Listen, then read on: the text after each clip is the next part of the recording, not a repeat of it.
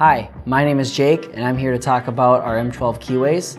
The main reason Turck has so many different keyways is to make sure that your connector is made up properly. We have A, B, D, X, T, L, and S coded. First off, we have our A coded. This is used typically for general applications, multiple different applications regarding sensors or I/O devices. These can range from 4 to 12 pin connectors.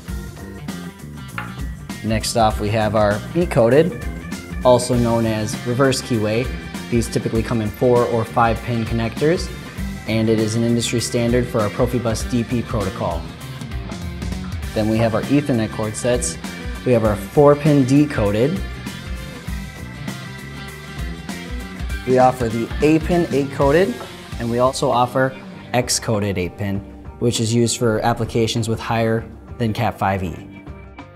Lastly, we have our latest addition to our M12 Keyways, which is the SL and T coded. These are intended for high power applications. First off, we have our T coded.